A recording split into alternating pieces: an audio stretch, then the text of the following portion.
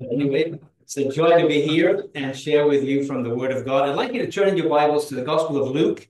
All the messages that we're going to be doing over the course of these meetings are going to be from the Gospels. Be good to preach the Gospel from the Gospels, wouldn't it? So that's what we're going to do. And I just want to mention the other meetings, just if you could support them. We're glad you're here tonight. But tomorrow for the men, there's a breakfast at 9 a.m. here, and we'd love to, if you're male, we would love to have you here and share the breakfast with us, and then a message will be given as well. And then tomorrow evening, same time, 6:30, same place. And tonight we're going to think of hope for the fallen, tomorrow hope for the broken. And then Sunday morning, we're going to deal with hope in the face of death at 11 o'clock right here. And then there'll be a free lunch. I said there's not such a thing as a free lunch, but I can tell you it will be a free lunch. It will not cost you anything. And then Sunday at 1 p.m., final message, hope for the self-righteous. So that's what we're going to be doing, and we'd love to have you with us for all of those, as many as you can. That would be a great encouragement. So the thing we said of this conference is real hope in a broken world. And I think we don't need much convincing that the world is broken. And I know there are people, politicians, that say they're going to fix it, but they're not going to be able to. It's totally broken. And we see it, just headlines today, what happened at a football game in Amsterdam, and people were basically attacked. And that's just incredible. Wherever you look in the world, there's trouble. And so the one thing that gives hope in a broken world is that the Lord Jesus is able to change broken people one at a time. And that's the only hope for this broken world. So tonight we're going to talk about hope for the fallen. And I want to explain what I mean by fallen before we actually go to this passage of scripture, because it's interesting that we're living in the time of the year that's called the fall, right? You remember what happens in the fall? Well, the reason they call it fall, in England we call it autumn, but you guys call it the fall, because leaves fall from a high place down to a low place. They all end up on the ground, don't they? And so this world is their hope for the fallen. It's a fallen world because it wasn't intended to be like this. But when God created this world, at the end of that creation, he says, it was very good. But it's fallen from that state. Right now, there's hurricanes, there's earthquakes, there's tornadoes, and then there's all the things that are going on with man. And man, as well, in that creation week, he was also made and he was good. Not so good now. And the interesting thing about man was that he was made in the image and likeness of God. But there's been a fall, and he's fallen from that beautiful place. And although there's still some evidence of that image, it's very marred and broken by sin. So I want to think about hope for the fallen. I want to read from Luke's Gospel, chapter 8. I'm going to read from verse 26 just down to verse 36. So just 10 verses. If you've got Bibles, I would love you to turn there with me, because realistically, God speaks through his word. And we just can't put enough emphasis on the public reading of the word of God, because that's what God speaks through. So Luke 8, and if you can't find your way around, if there's somebody next to you, they can help you find your way to Luke 8:26. So it begins this way. It says, they arrived at the country of the Gadarenes, which is over against Galilee. And when he went forth to land there, met him out of the city a certain man which had devils or demons a long time, and he wore no clothes, neither abode in any house, but in the tombs. And when he saw Jesus, he cried out and fell down before him, and with a loud voice said, What have I to do with thee, Jesus, thou Son of God Most High? I beseech thee, torment me not.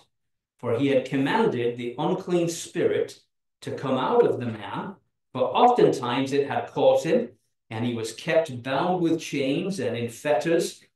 And he broke the bands and was driven of the devil into the wilderness, And Jesus asked him, saying, what is thy name? And he said, Legion, because many devils were entered into him. And they besought him that he would not command them to go out into the deep. And there was there a herd of many swine feeding on the mountain, and they besought him that he would suffer them to enter into them, and he suffered them. Then went the devils out of the man and entered into the swine. The herd ran violently down a steep place into the lake and were choked. When they that had fed them saw what was done, they fled and went and told it in the city and in the country. Then they went out to see what was done, and came to Jesus, and found the man out of whom the devils were departed, sitting at the feet of Jesus, clothed and in his right mind, and they were afraid. They also which saw it told them by what means he that was possessed of the devils was healed. So that's the story we want to deal with this evening. It's a true story that happened to real people. And so we want to just look at this story and then look at how does that apply to our day and to us. I want to begin just by saying something by way of background. It's kind of interesting that when we notice this portion, if you look at verse 22, it tells us that it came to pass on a certain day that he went into a ship with his disciples and said to them, let us go over to the other side of the lake. So they make a trip from one side of the lake, the Sea of Galilee, over to the other side. And notice verse 40, it says, it came to pass that when Jesus was returned. So the whole point is this. This whole journey over the lake was just for one reason, for one person. That's what it was all about. They went across. The Lord Jesus dealt with this man. They got back in the boat and went back to the other side. And isn't that amazing that the Lord Jesus came on a special journey just for one person? Amen. Across a stormy lake. We're going to see that there was a great storm blew up as they went across in that boat. And I want to suggest to you that that same Lord Jesus came on a special journey all the way from heaven so that he might reach you as an individual and bring sanity to your world and your life. That's how compassionate he is, that he would make such a journey as this. Notice that I mentioned that there was a storm blew up. And again, that shows that the world is not how it is meant to be. It wasn't made like this. It's a fallen world. And so it says in verse 23, but as they sailed, he fell asleep. It's the Lord Jesus. And there came down a storm of wind on the lake, and they were filled with water and were in jeopardy. And they came to him and awoke him, saying, Master, Master, we perish. Then he arose and rebuked the wind and the raging of the water, and they ceased, and there was a calm. And he said unto them, where is your faith? And they were afraid, wondering, saying one to another, what manner of man is this? For he commandeth even the winds and water, and they obey him.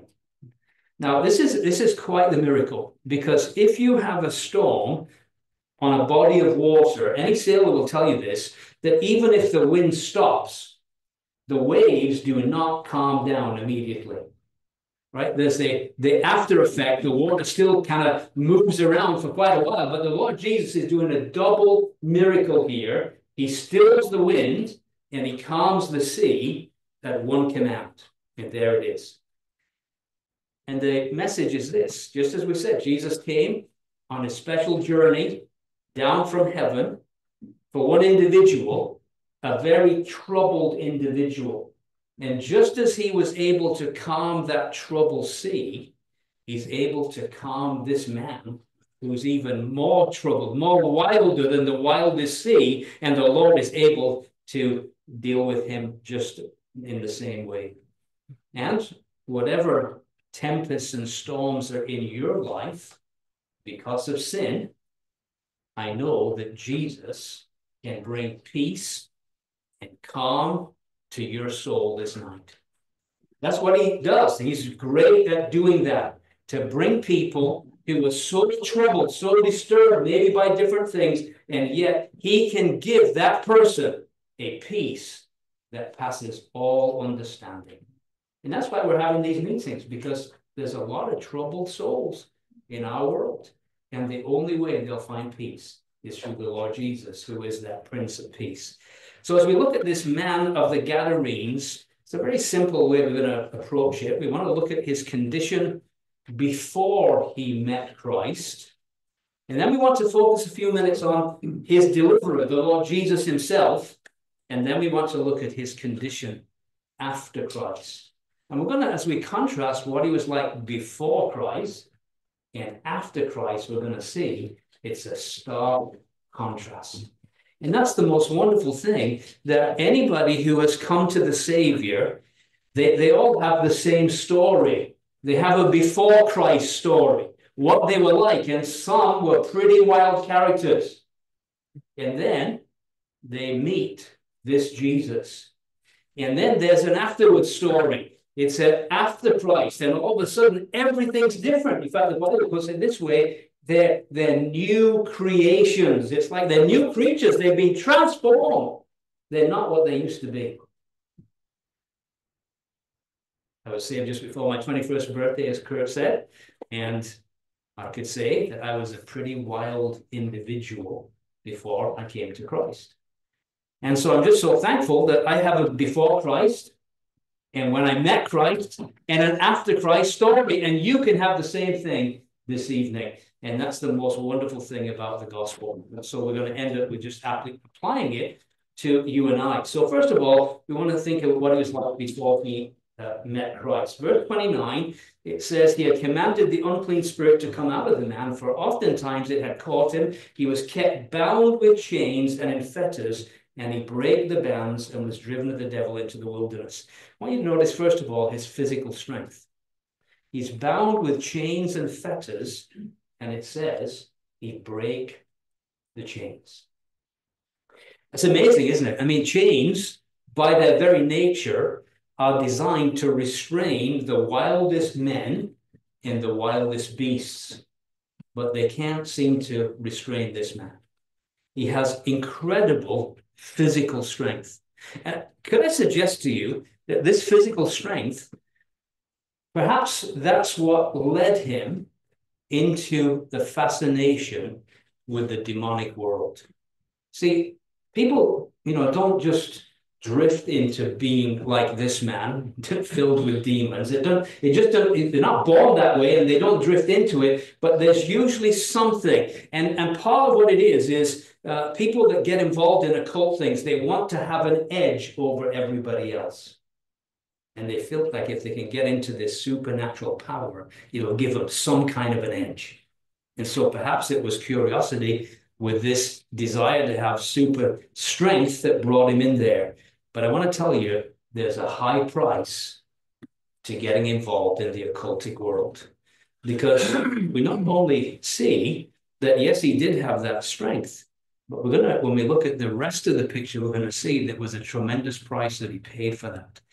And I want just to say that Satan always ensnares people with a tried and tested strategy of offering something attractive, but there's always a high price tag at the end of it.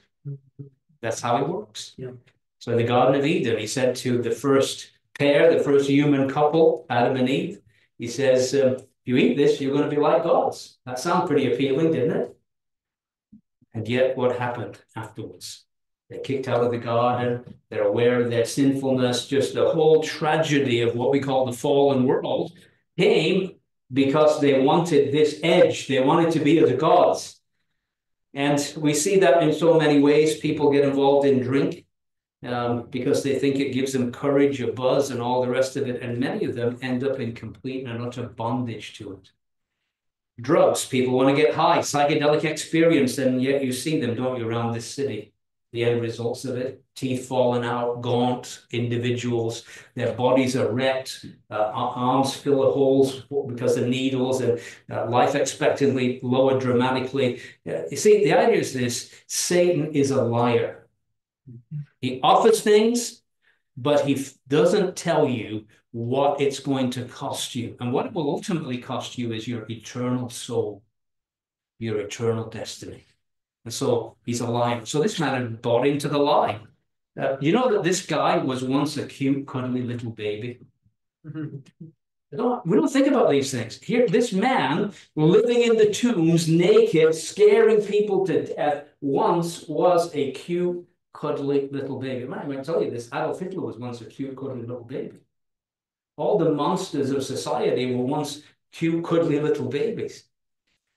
And so here's this terrible man, attracted by brute force, he surrenders his life to occult control. I want you to notice his moral weakness. Verse 27, when he went forth to land, there met him out of the city a certain man who had devils a long time and wore no clothes, neither abode in any house, but in the tombs.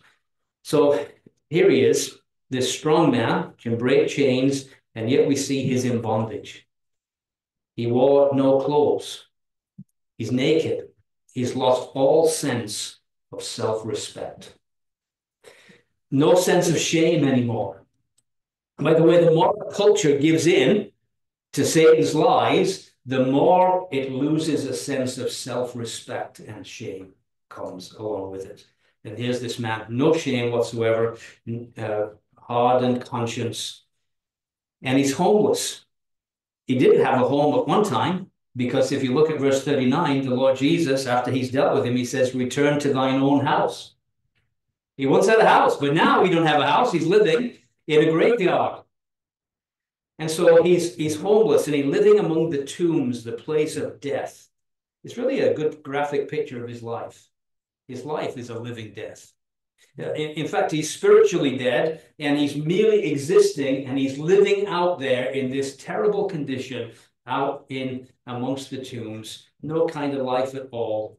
And we can see that, again, our society, as it becomes more preoccupied with the occultic world, there's more preoccupation not only with nakedness, but with death as well.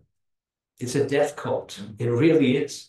And so here's this man amongst the graves. Why would anybody want to live there? And of course, he said he once had a home, but Satan wants to destroy not only a person, but a person's home life as well. He once had a home, but now this is where he is. We won't turn there, but in Mark's gospel, there's a parallel account. We call these synoptic gospels, in that they tell the same story, but from different viewpoints. And in Mark's gospel, it says, as well as these things, he was cutting himself. He had this self-destructive tendency of harming himself physically, cutting himself. And so you might say, well, what's this guy got to do with me? Like, I'm not like that, and I'm glad you're not. But what I'm saying is, see, it's good to look at the extreme here, but somewhere along that pathway from someone made in the image and likeness of God to becoming fallen, we're somewhere along that trajectory, right? We're not the way God intended us to be. And every one of our lives have things in them that ought not to be there. And there are things we should be ashamed of. And so we might say this, that we may not be involved to the same degree as this man, but you're still believing the same lies if you do not know Christ as your Savior. The Bible says that you're under the prince of the power of the air.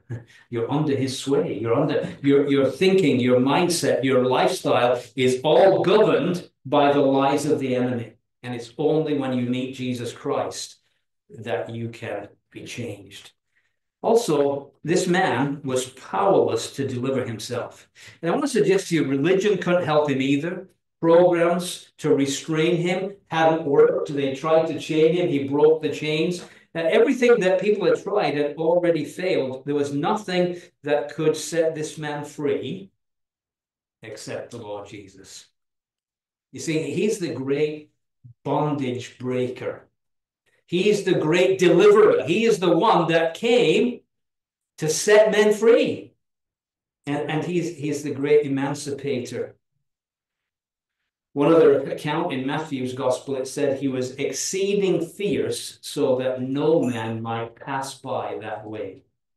What a description. Exceedingly fierce that no one would pass by that way. You could say this, he was the ultimate neighbor from hell. You would go out of your way to go around where this man was. He was a terror to everyone, including himself. And nobody could help him.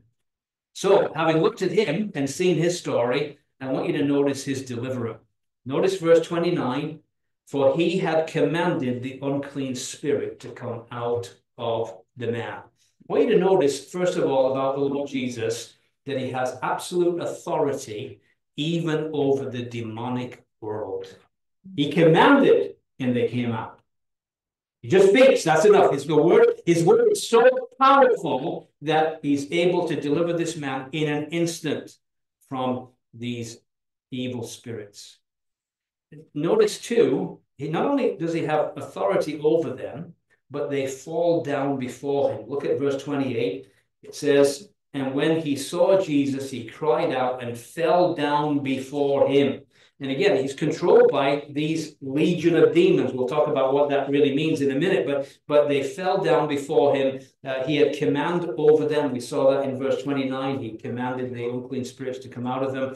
And so these powerful beings are subject to his command. He alone can break the power of evil in a person's life. And you know how he does it? Through the power of his word. Just as he set this man free by speaking, so God's word can set you free from whatever bondage you find yourself in. It's the power of his word that sets men free. Also, notice his title. What do these demons call him? Verse 28 again. When he saw Jesus, he cried out and fell down before him, and with a loud voice said, what have I to do with thee, Jesus, thou Son of God, Most High? You see, the demons knew exactly who he was, and they were right. He is indeed the Son of God. The Jews understood this. That's why they crucified him, because he said he was the Son of God. And so he is God's eternal Son who came down on this mission to deliver man. And then his coming judgment, again in verse 28, he says at the end of the verse, I beseech thee, torment me not. And so obviously this demon realizes that ultimately there's a coming day when he will be judged, and these demons will be tormented, and it will be the Lord Jesus who is going to issue that command for them. Because he says, torment me not. Now here's the interesting thing. These demons have been tormenting this man for years. And yet they say, torment me not. Isn't that interesting? Yeah. And so this is where they're at. They don't want to be tormented. They know he's the one. In fact, he's going to one day send them into the abyss. The end of verse 31, it says, they besought him that he would not command them to go out into the deep. The deep is a place called the abyss. It's basically a bottomless pit where demons will one day be confined. Imagine that. If you ever have that dream where you're falling and there's no bottom, I don't know if you ever had that dream. It's a nightmare, but that's the idea. A bottomless pit. There's no end to it. So basically, this is the one who is the deliverer. But I want you to notice his compassion. Even though this man was a person that most people wouldn't want anything to do with, Jesus had compassion on him. And he commanded, verse 29, the unclean spirit to come out of the man. He cared for this man. Now, it's interesting. He talks about we're legion, for we are many. And it's interesting that legion, the Roman legion was 5,000 to 6,000 soldiers. So if that's true, this man is really a messed up individual. Talk about demon possession. This guy he's got it fully. 5,000 to 6,000. And yet the Lord commands them because he cared for this man. And I can honestly say, without hesitation, that the Lord Jesus Christ is just as compassionate this evening as he was when this event took place. In fact, whatever's going on in your life, I can say to you without hesitation, nobody cares for you like Jesus. And he has come to set you free, and he wants to set you free. In fact, it says, John 8:36, if the Son therefore shall make you free, you shall be free indeed. His compassion for men and women gripped by Satan's power is never more clearly seen in him coming to Calvary and to the cross. Because it says that God demonstrated his own love for us in that while we were yet sinners, while we're at our very worst, Christ died for us. That's the compassion of the Savior. And so let's think about his condition after Christ, and then we're going to apply all this and wrap it up. And it's quite a graphic description of a transformed life. We're going to see this man is going to be humbly and adoringly sat at the feet of the Lord Jesus. So notice verse 35, and it says that the devils were departed out of him. It says, and they went to see what was done and came to Jesus and found the man of whom the devils were departed. And so, first of all of these demons that have plagued him for so long are now completely gone from him. Secondly, we notice that he's sitting at the feet of Jesus, and he is clothed and in his right mind. And so what a transformation. This wild man now sitting at the feet of Jesus, clothed, no longer naked, and then he is absolutely in his right mind. Wow, that's tremendous, isn't it? What a transformation. And it's amazing, as if we had more time, Luke's gospel is full of people that find themselves sitting at the feet of Jesus. It's kind of a theme. He just kind of has all these people that come and sit at the feet of Jesus. And it's a wonderful thing when a person has been set free from their bondage for them to sit down at the feet of Jesus in just adoring worship and wonder for what he has done for them. And by the way, there's a day coming.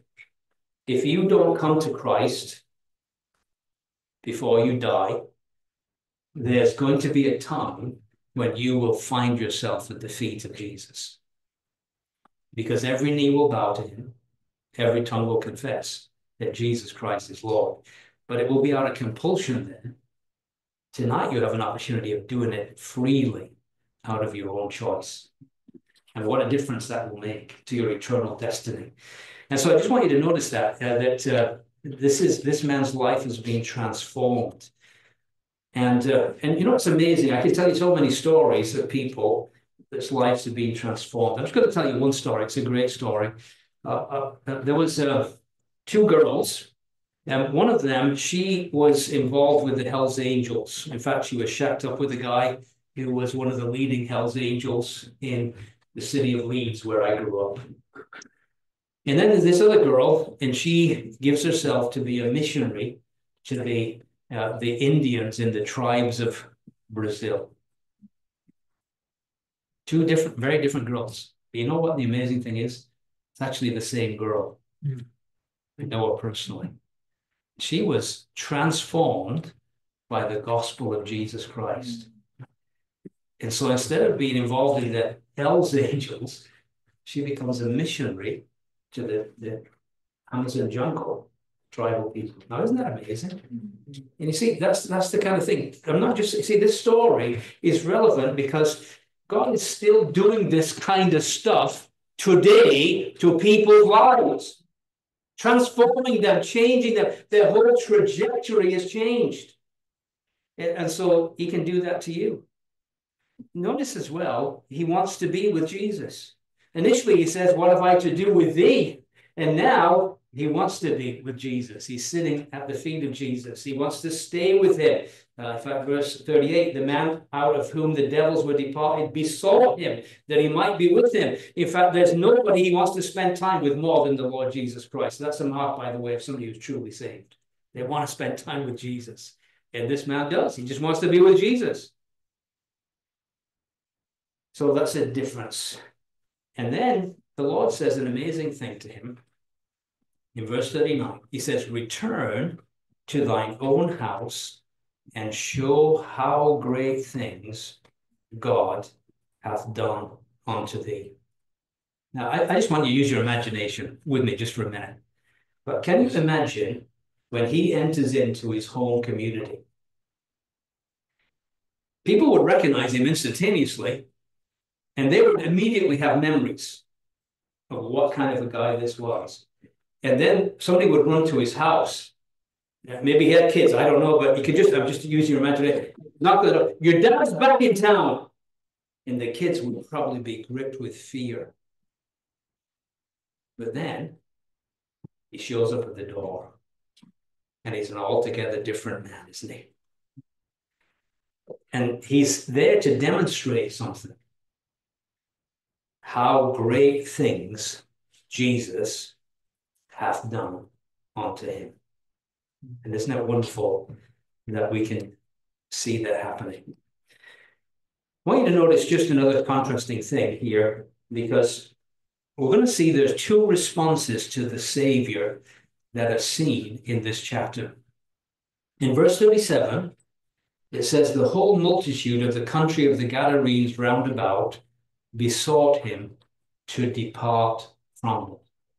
Isn't that interesting? We don't want you. Get away from us.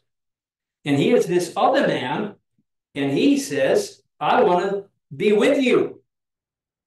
And you see, that kind of is a picture of different responses to the Savior today. There are some people, and they say, I don't want anything to do with Jesus. Go away. Don't tell me. Don't talk to me about it. I don't want to know about that man.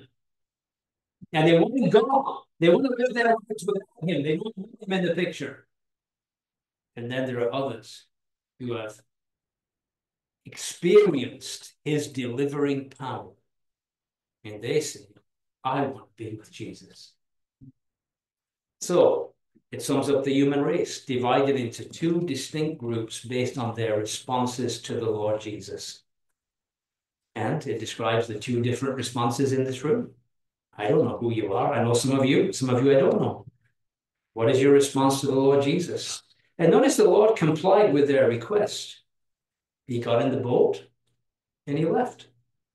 You know, the Lord Jesus is a perfect gentleman. He's not going to force himself on you against your will. But if you want him in your life, he's so happy to come into your life and change you and transform you. But if you say, no, I don't want that, that's your choice. But I want to tell you, it's a very costly choice.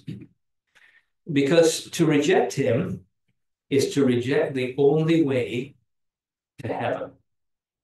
Because he said, I am the way, the truth, and the life. No one comes to the Father but by me. Maybe you're somebody who's just putting it off. Maybe you know you should come to Christ. You should believe in him. You should trust in him, but you're putting it off. But the problem is, the longer you wait, the chains that are binding you leave scars. See, this man, I don't know how long he'd had chains, but he kept breaking. But I'm sure there was evidence of his scars from the past. And the longer you leave putting off trusting Jesus Christ, the more scars will still be there. He'll save you, he'll change you, but you'll still have the scars. It's better to turn to Christ now. So, what are we supposed to do? I want to just kind of bring it home now to the final thought. You see, remember, for Jesus to get to this man and to change him, he was crossing the lake and there was a great storm. I want to tell you that in order to reach the human race, the Lord Jesus made a great journey. But part of that journey included a great storm. See, when he was on the cross at Calvary, one of the Psalms says, all God's waves and billows came over him. What does that mean? It means that the reason Jesus died on the cross was to pay the penalty of our sin, of this man's sin, of your sin. And in order to pay that penalty, he had to take the judgment, even though he was perfect, righteous, holy, never done anything wrong. And so there was a great storm broke in those 3 hours of darkness when all of God's holy hatred against sin was poured out on his son, Jesus Christ. And the Lord Jesus took it all. In fact, he cried out at the end of that darkness, "It is finished." He had paid the penalty in full for your sin. So what are you to do? How do you respond to that? Well, my question to you is this: have you believed that you're a sinner, that you deserve judgment, and that Jesus Christ loved you so much that he willingly took the punishment that was yours? You see, if you believe on him, Scripture says, you will not perish, have everlasting life. And I'm going to ask the question, has there ever been a time in your life where you have trusted fully that Jesus died for you on Calvary's cross? That you're tired of the change, you're tired of that sin. You don't want to live like that anymore. You want this new life that he can give you, and you're coming to him in your brokenness and in your fallenness, saying, "Lord, save me." You know, the amazing thing is, he can do that right in your seat where you are. You don't even have to move. Just in your heart, you have to move and say, "Lord, I want to be saved." And you know, the amazing thing is that if you do that, you'll never be sorry. Can you imagine this man of the Gadarenes? Do you think he was sorry that Jesus came by him that day? We're going to meet, those of us that are believers, we're going to meet that fellow one day. And we'll go to him, "You're the one." He said, "Yeah, I'm the one." But we'll meet a lot of others that also had chains and scars caused by different aspects of sin, but people who the Lord has gloriously delivered. And he wants to deliver you. I don't know what your situation is. I don't know what's going on in your heart, but I do know this. I know that if you're not saved, it means you're lost. And if you're lost, you're in a very deep predicament, because you see, death is the ultimate statistic. One in one dies. Somebody in this room will be the next one to go, and it could be you. And so you want to be sure that you really know where you're going when you die. And tonight you can know that. I've got a little booklet here. I've got some at the back. Consider the evidence. If you want to take one of these booklets, we've got some. We'd glad you to take it. It really will help you to just consider what Jesus did on Calvary's cross. And maybe you'll take that, you personally will make that your own. So let's pray. Father, we just want to thank you that there is real hope in a broken world. And we're thankful that there's hope for the fallen. Here's a man who has fallen so deeply. Yet the Lord Jesus made this special journey in order to reach him. And Father, we're thankful that the Lord Jesus made a special journey, leaving your side in heaven to come to this world to reach broken, fallen people, perhaps even one person in this room tonight. Lord, I pray for their hearts to respond in faith to the Lord Jesus and what he did on Calvary. And say, "Lord, I'm a sinner that you died to save. Save me." We'll give you the praise and glory in the name of our Lord Jesus Christ. Amen. Thank you so much for your attention.